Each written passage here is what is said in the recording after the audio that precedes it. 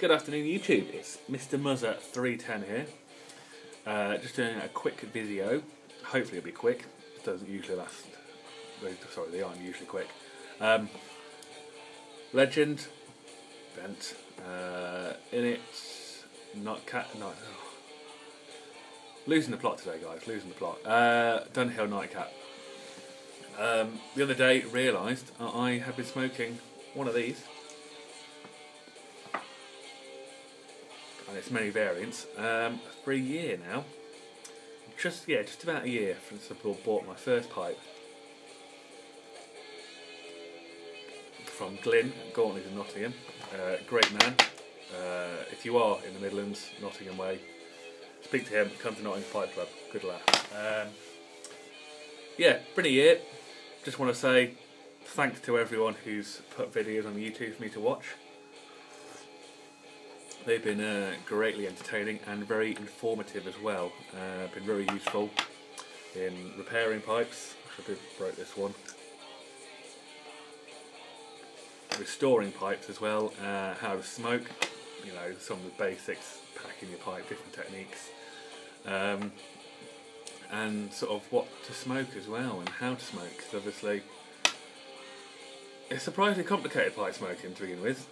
It's quite a daunting thing to get into, but once you're in there, you seem to be in there for life. So, cheers, guys and girls. I will probably make a longer video when I get my life sorted out, as things have been quite hectic. I'll probably do a bit of a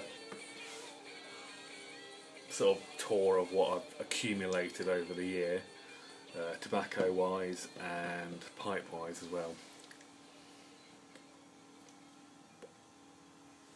But it's been brilliant. It's been great to meet some of you guys off YouTube. I've briefly met Jay and Lights Your Pipe at the June Nottingham Pipe Club meeting when everyone came, which was very nice. Obviously A to Z Pipes are regular there, Glyn, Eric Austin Lee, Buffalo Bill, which I haven't seen for a while actually. I hope he's alright. I hope you're right, Bill.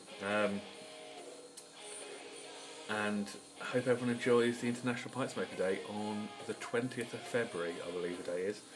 So I might make a video then, because I don't know if I would make it to the Pipe Club that night, but we'll see how it goes.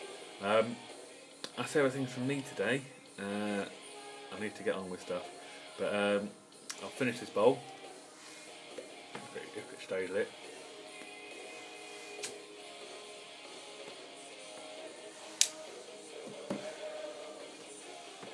And woo for me lasting a year.